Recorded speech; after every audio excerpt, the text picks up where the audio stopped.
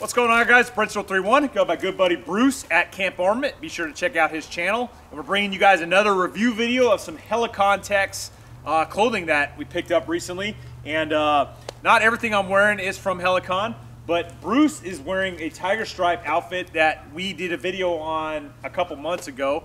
And I've got some new stuff in the awesome and famed Desert Night Camouflage pattern. Now, if you guys don't recognize this pattern, it's an older pattern. It was designed to defeat older Cold War, Soviet era, Generation 1 night vision. And essentially it's just a light green palette with like a dark green grid with some like dark green splotches on it. Very nostalgic, guys. It's been one of my all-time like favorite nostalgic patterns, not because it's effective, but essentially just because it looks cool, guys. Does it hold up well against Generation 3 and, you know, more current night vision products? No.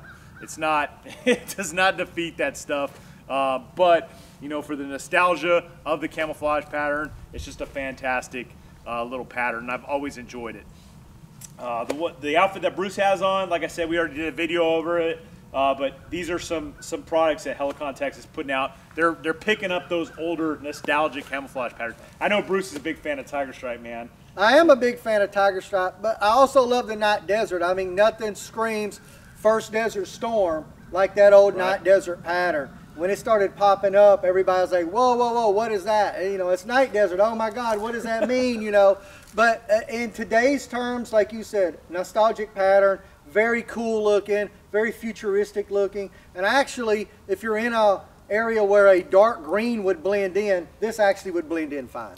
Yeah, and I have an older video when I first started doing the Camouflage Vecna series. I have an older video where I wear this camouflage pattern in the spring, summertime when the vegetation is very lush and bright. So anyways, guys, without further ado, let's go ahead and dive in. Check out some of the clothing that Helikon-Tex is producing in this Desert Night Camouflage pattern, and we'll see what you guys think of it. Thanks for watching. Don't forget to leave a comment. All right, guys, so let's talk about the Helikon Urban Tactical Pants, as you guys can see right here. Before I get to that, I want to show you the original USGI Desert Night Camouflage Pants. Now, a lot of you guys are looking at these and thinking, oh, those are some, you know, BDU trousers.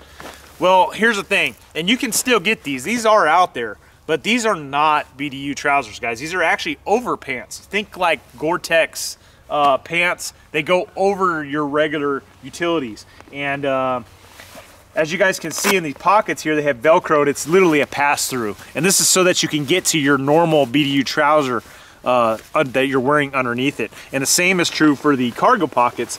It's just a Velcro to get in there.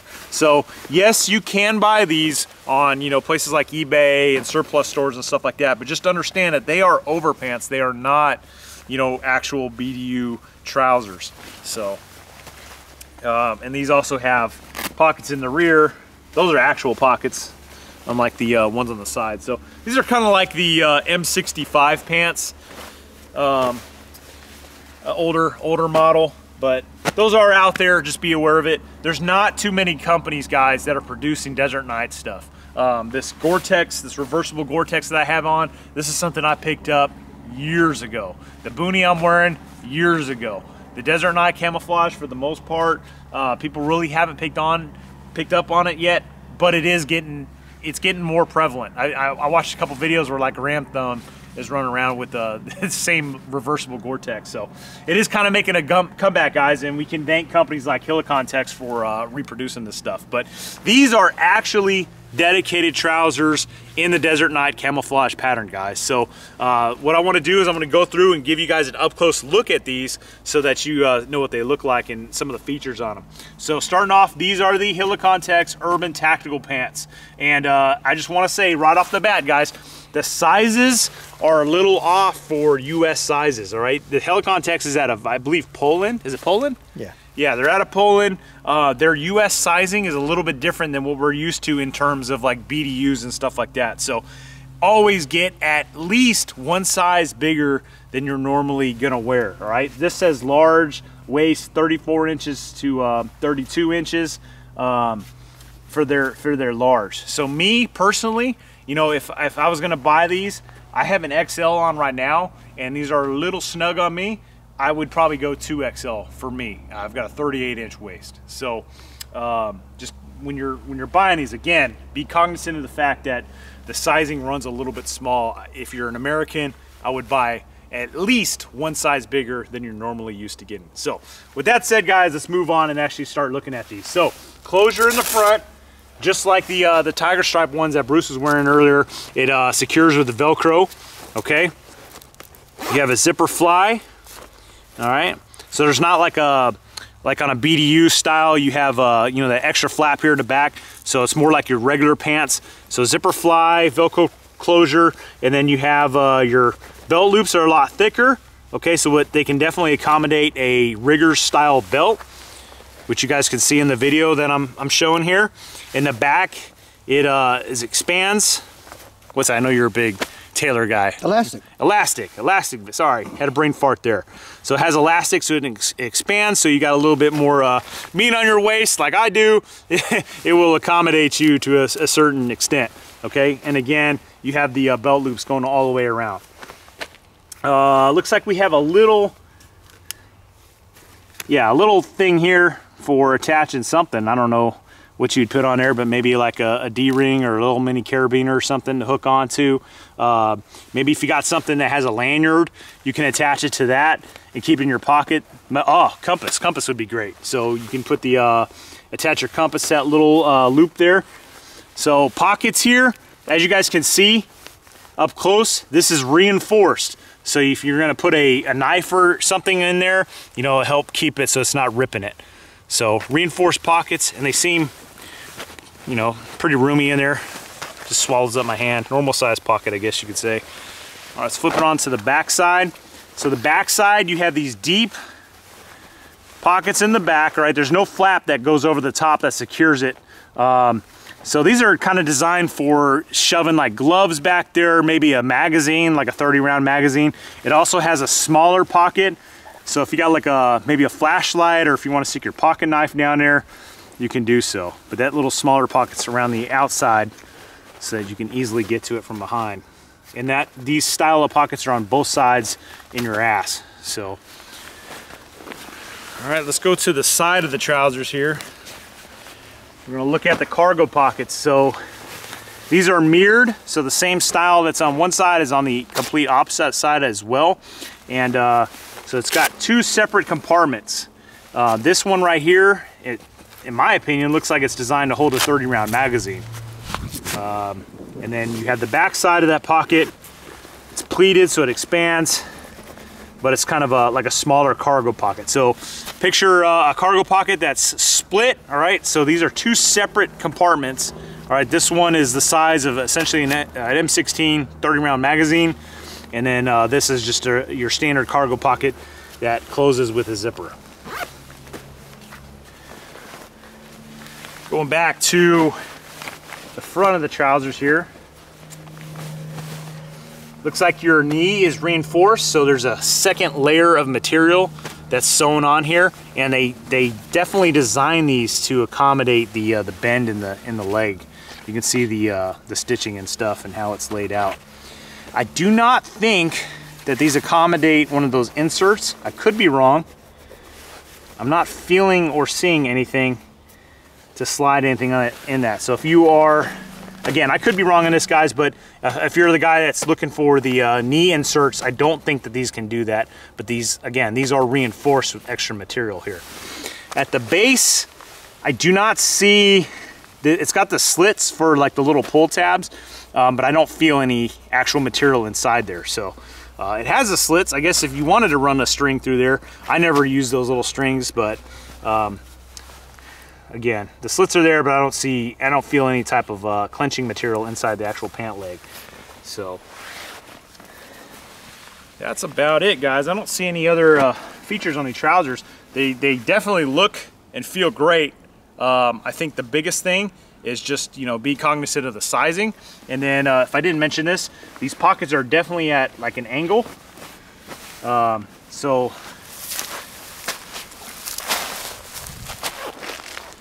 somewhat angled instead of like a straight up and down size. They're more angled, I guess, for easier access. And that pretty much wraps up the trousers. All right, guys, the next piece of gear made by Helikon-Tex in the Night Desert Camouflage pattern that we're gonna be taking a look at is called the Wolfhound Hoodie. So just like the trousers, I wanna show you guys some, you know, where this thing drew its inspiration from, essentially. This is the Desert Night Parka, okay? Now, once again, just like the trousers, this was designed to go over the utility uniform, okay? So this was a long parka style, and it's kind of reminiscent of the Korean War era parka. But it had a hoodie, and then as you guys can see, you know, it's just a typical parka, and then these buttons, I believe, are gonna be passed through just like on the trousers. Yeah, see how they're passed through? So it's not exactly a jacket, although I've got a good buddy of mine that served in Desert Storm, and he told me that they called these smoking jackets. All right, so when they would go out to the smoke pit and whatnot, because these actually had a liner that would button into them, just like an M65 field jacket. They would throw these on at night in Desert Storm and go to the, you know, burn one. So, anyways, let's get to the actual jacket itself. That's where it got its inspiration, obviously, with the Desert Night Camouflage. This is the Wolfhound Hoodie. Now, I don't know if Helikon-Tex makes these in different camouflage patterns. I would imagine that they probably do. So you guys can check these out if you're interested in a different style color than what you see here.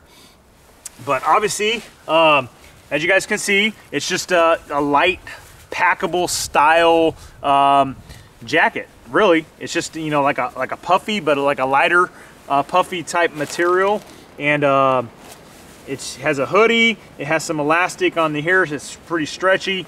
You got one side pocket right here in the chest that you can keep stuff in there, probably like a cell phone or whatnot. Going down on your, yep, just on one side, on your left hand or left side shoulder, you have a Velcro area. If you want to put like a flag patch there, you can do so. You guys can see in both pits is that that stretchy material. So it's not the same like padded, you know, comfortable material that you have in the actual jacket itself. It's the stretchy for, I guess, more airflow, less restrictive.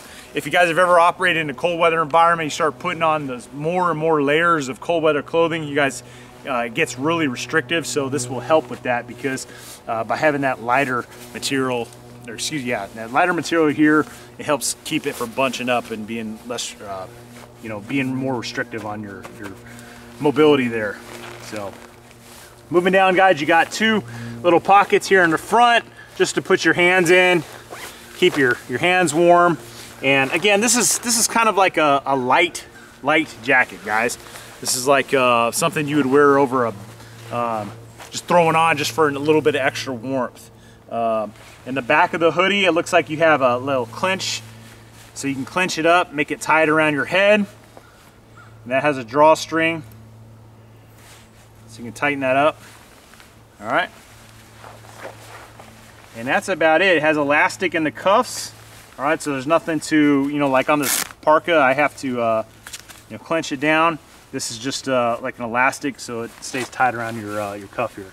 Same is true on the bottom. Going back to the front, you got double zipper. All right, so zipper on the bottom as well as on the top. All right.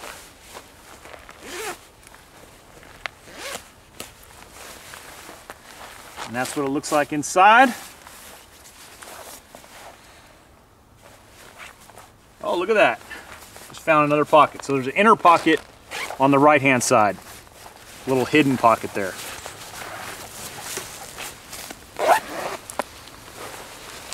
So that's it, guys. That is your Wolfhound Hoodie in the Desert Night Camouflage pattern by Helikon-Tex.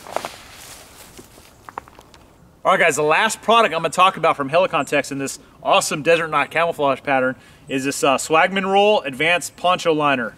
All right, and you guys can see it comes in this nice little packable bag here. I'm going to go ahead and pull this out.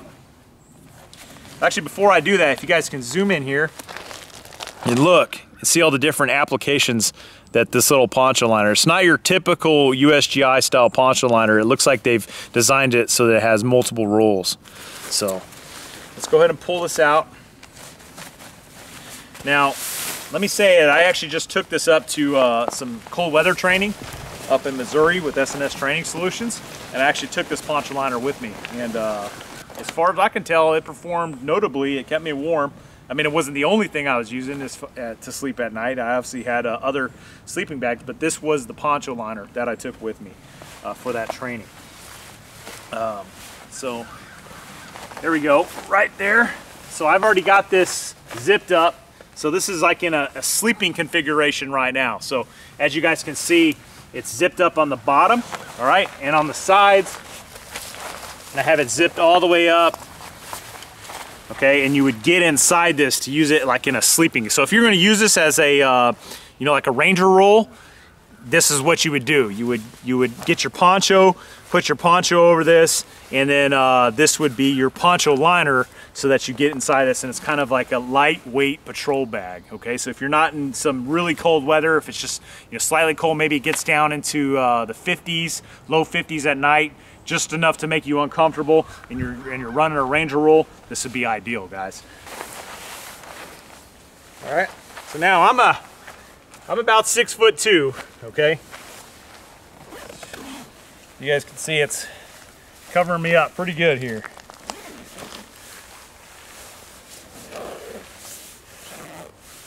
All right, so it goes essentially, I mean, all the way up, almost to the top of my head. And if I want to, I can just, you know, suck on down in there. Oh, look at this. A nice little comfortable jacket here.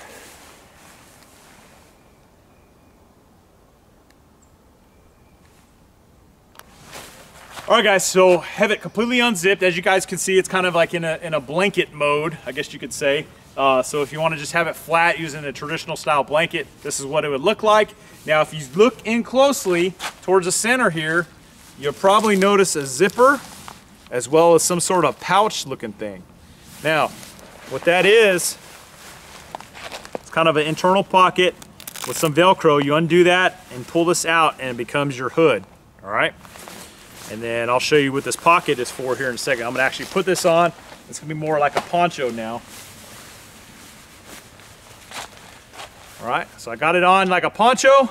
Now on each side is a male and a female clip, right? And come over the front, connect that and tighten it down as I see fit. And now it's kind of like a German World War II Zeltbahn style of camouflage if you want to wear it in this manner. Now I got a big chest pocket, kind of like an anorak. Unzip that, and it's got a big roomy pocket there. All right, obviously a drawstring. I can tighten this up as much as I want. Look like a Smurf or something. Okay, tighten that up to your liking.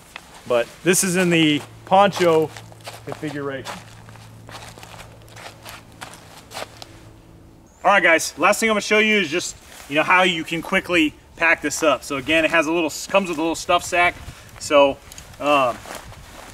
if I'm in a hurry, you know, and I want to pack this quickly, I can do so. Just stuff it in there. Doesn't have to be pretty.